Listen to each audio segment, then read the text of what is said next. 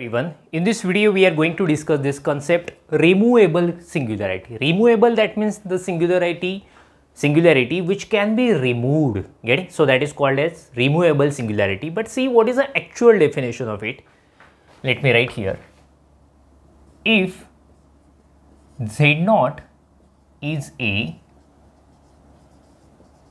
singular point of f of z, and see, again with the help of Lorentz series expansion, getting, I am going to define this removable singularity. Z0 is a singular point of f of z, and Lorentz expansion of f of z about z is equal to Z0 does not contain any principal part, getting?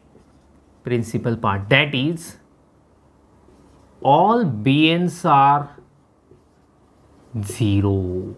Getting the point? So we know that if you have f of z and if we want to express as a Lorentz series, then we write in this way: 0 to infinity n z minus z0 raised to n and plus summation n running from 1 to infinity bn upon z minus z0 raised to n. So this is actually Lorentz expansion. This is analytic part, this is principal part. But if you find the Lorentz expansion and if you get the principal part is 0, no any term in the principal part, that means there is no any bracket in denominator, all bn's are 0, then we say it's a removable singularity.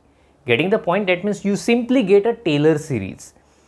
Okay, if you try to expand in this way, all bn's are 0, then Z0 is called as removable singularity. Okay, so let us discuss this. Let us discuss one example so the concept will be clear to you. So yes, let us write here example. So consider a function sin z upon z.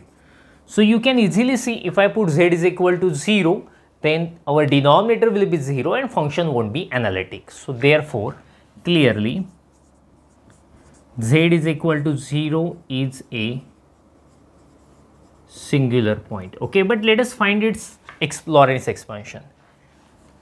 F of z is equal to 1 by z. We know the series of sin z, which is z minus z cube by 3 factorial. This is standard series of sin z. Z is to 7 by 7 factorial plus and so on.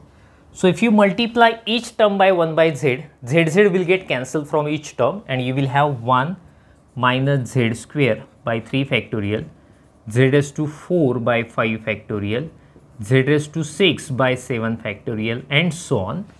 That means, see, this is a Lorentz expansion, all z and its powers appears at numerator only. There is no any z in denominator, so that's why there is no principal part. All bn's are 0. So therefore, bn is equal to 0 for all n. Getting na? All n. So therefore, z is equal to 0 is a removable singularity. Okay. So the principal part is not there. So that's why we call it as a removable singularity. So the concept is over, just make a screenshot of it and then we will stop. Thank you. See you next video.